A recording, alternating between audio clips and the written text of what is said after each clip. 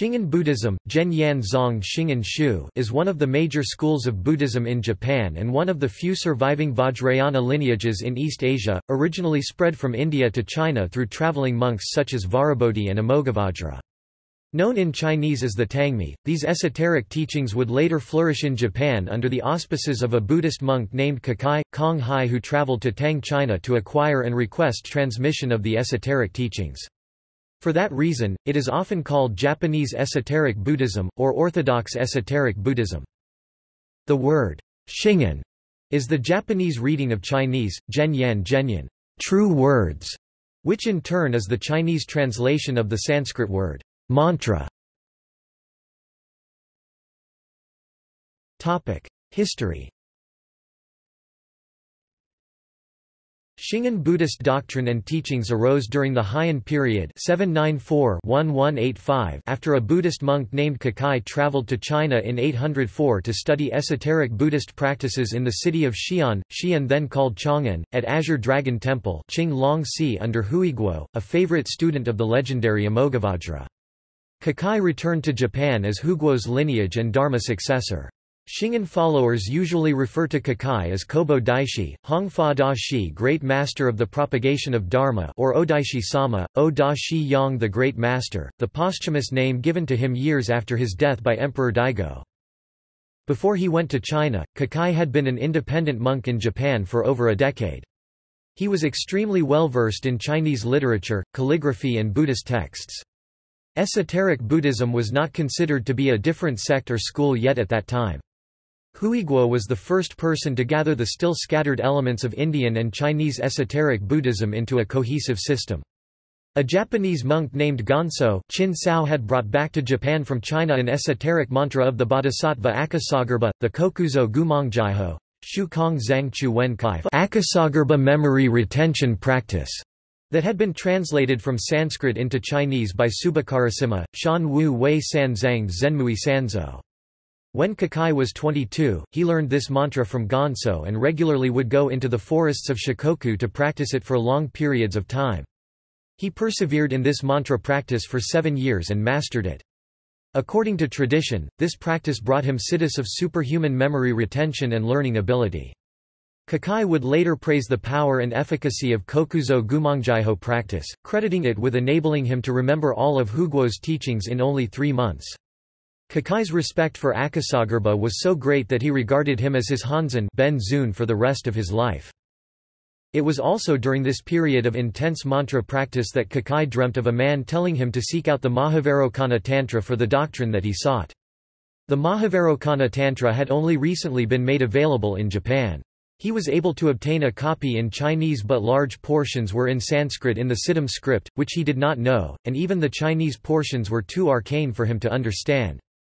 He believed that this teaching was a door to the truth he sought, but he was unable to fully comprehend it and no one in Japan could help him.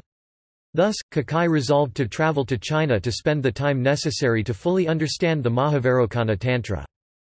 When Kakai reached China and first met Huiguo on the 5th month of 805, Huiguo was age 60 and on the verge of death from a long spate of illness.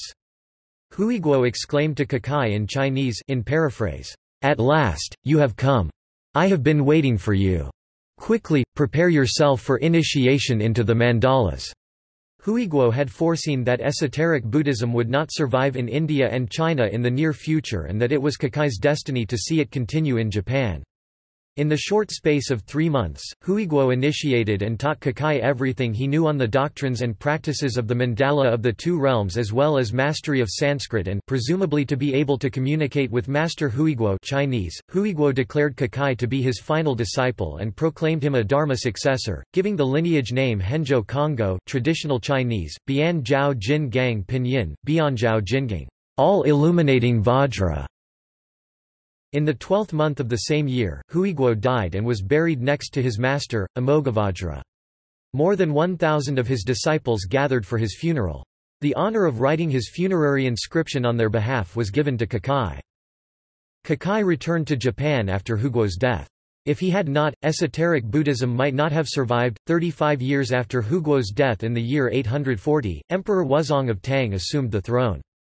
An avid Taoist, Wuzong despised Buddhism and considered the Sangha useless tax evaders.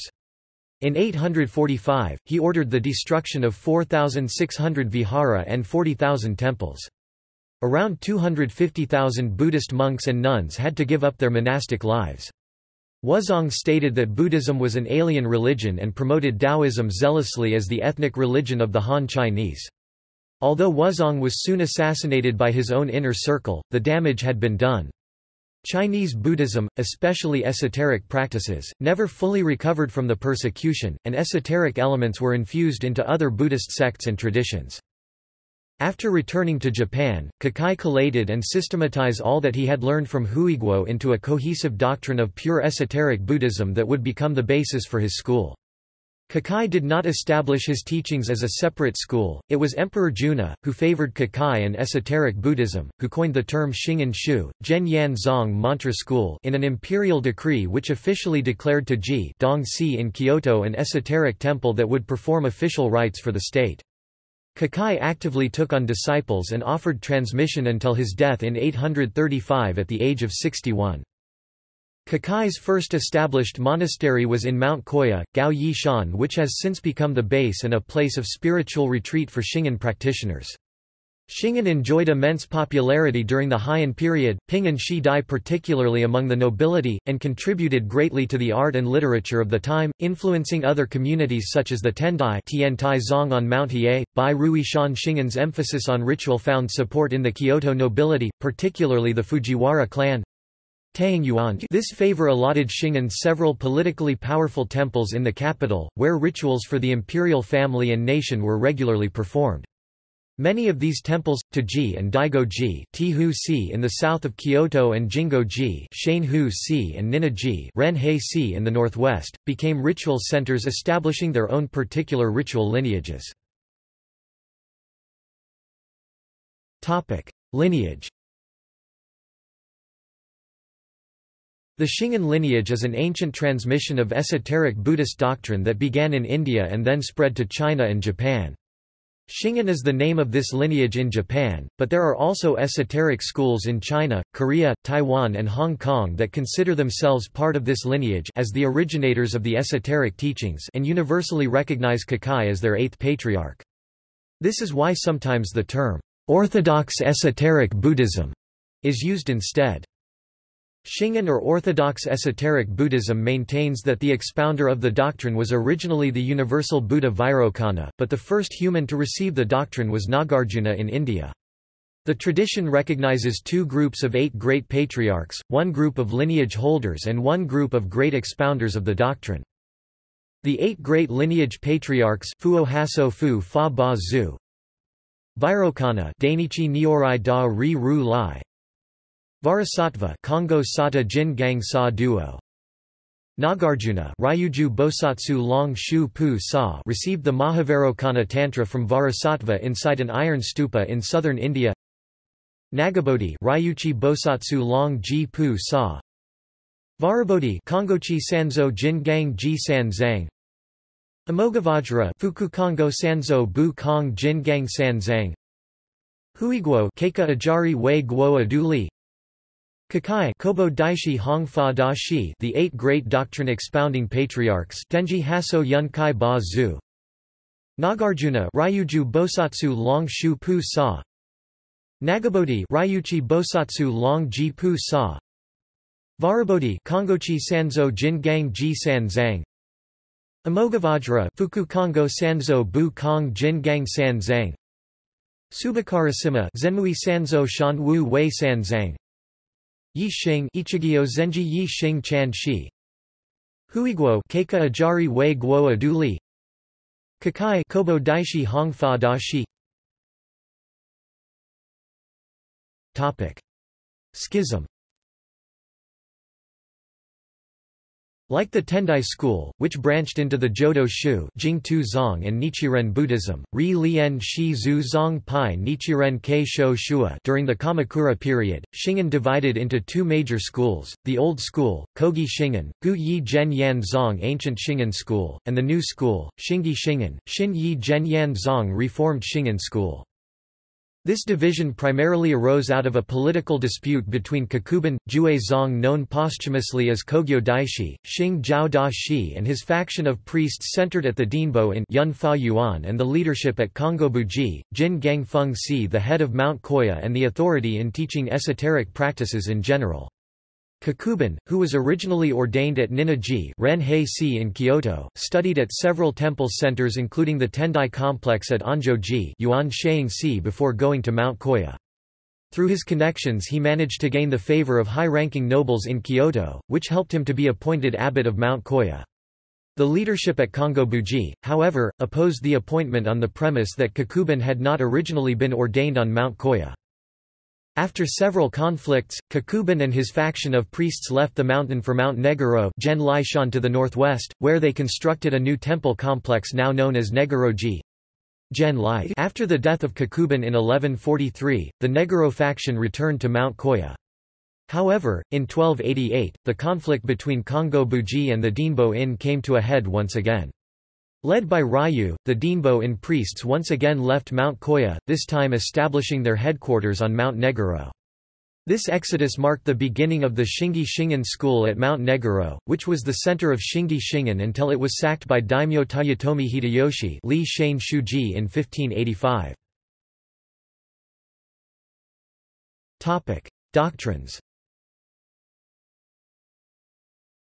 The teachings of Shingon are based on early Buddhist tantras, the Mahavairokkana Sutra, Dari Jing Dainichi Kyo, the Varasekara Sutra, Jin Gang Ding Jing Kongocho Kyo, the Adyardhazadika Prajnaparamita Sutra, Li Ku Jing Rishu Kyo, and the Susitakara Sutra, Sushi De Jing Soshitsuji Kyo. These are the four principal texts of esoteric Buddhism and are all tantras, not sutras, despite their names. The mystical Vairokkana and Varasekara tantras are expressed in the two main mandalas of Shingon, the mandala of the two realms, the womb realm SKT.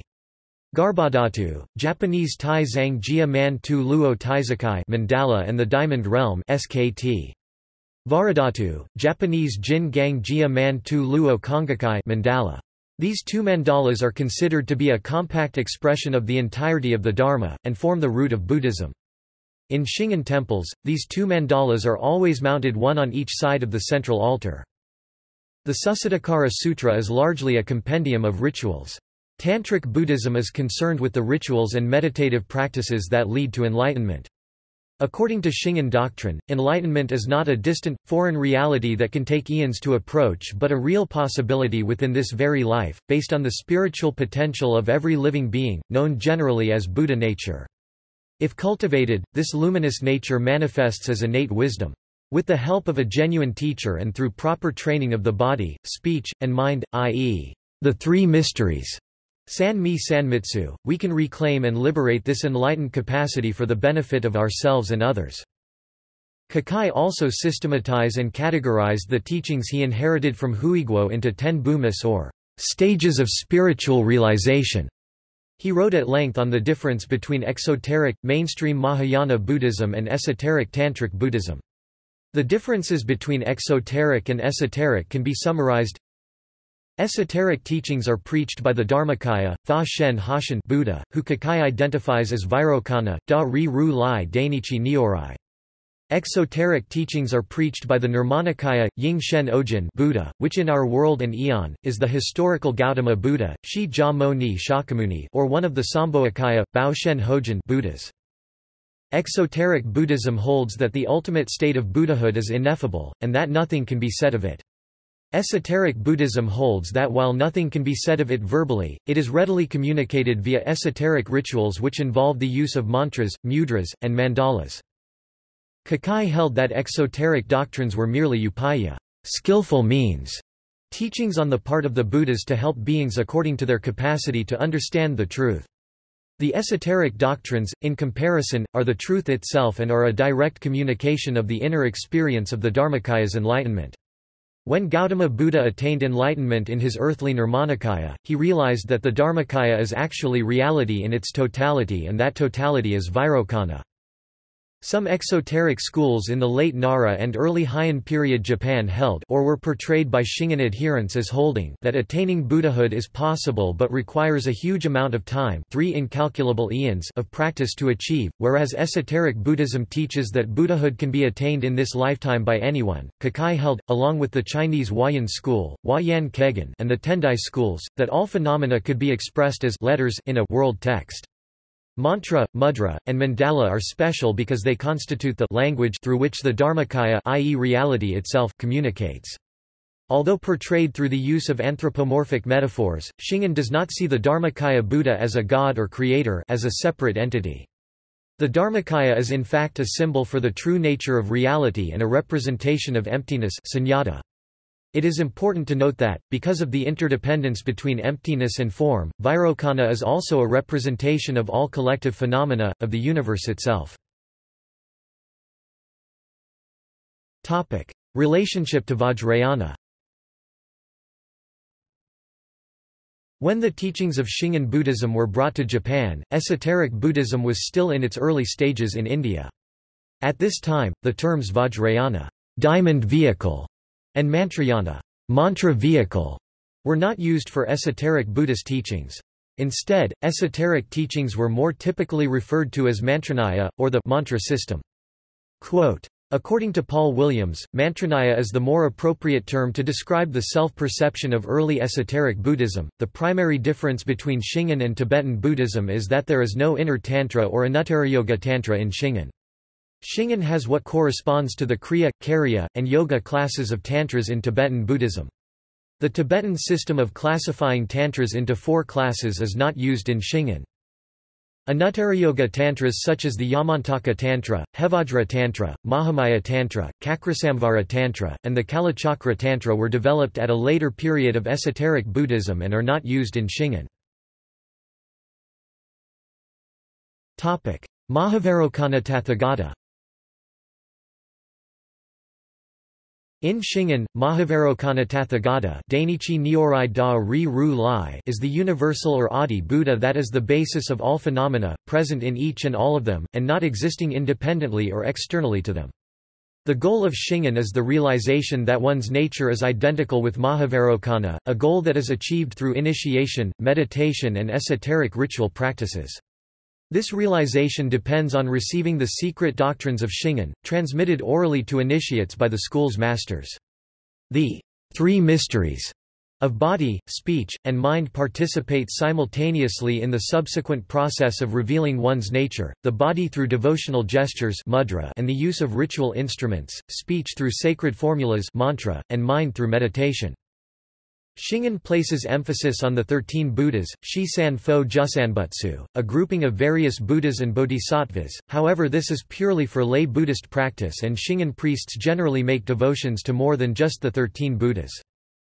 Wisdom King Akala Fudomayu Bu Dong Ming Wang, Gautama Buddha Shaka Nyorai Shi Ja Ru Lai, Manjusri Bodhisattva Manju Bosatsu Wen Shu Pu Sa, Samantabhadra Bodhisattva Fugan Bosatsu Pu Xian Pu Sa, Ksitagarbha Bodhisattva Jizo Bosatsu de Zhang Pu Sa, Maitreya Bodhisattva Moroku Bosatsu Mi Lei Pu Sa, Baisagyaguru Buddha Yakushi Nyorai Yao Shi Ru Lai, Avalokiteshvara Bodhisattva Kanon Bosatsu Guan Yin Pu Sa, Mahasthamaprapta Bodhisattva Saishi Bosatsu Shi Ji Pu Sa, Amitabha Buddha Amida Nyoraya Mi Tuo Ru Lai, Aksobhya Buddha Ashuku Nyoraya Chu Ru Lai, Mahavairocana Buddha Dainichi Nyorai da ri ru lai, Akasagarbha Bodhisattva Kokuzo Bosatsu Shu Kong Zhang Pu Sa. Mahavairocana is the universal principle which underlies all Buddhist teachings. According to Shingon Buddhism, so other Buddhist figures can be thought of as manifestations with certain roles and attributes.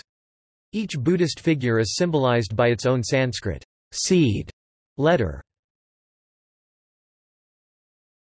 Topic: Practices and features. One feature that Shingon shares in common with Tendai, the only other school with esoteric teachings in Japan, is the use of bija or seed syllables in Sanskrit written in the Siddham alphabet along with anthropomorphic and symbolic representations to express Buddhist deities in their mandalas. There are 4 types of mandalas.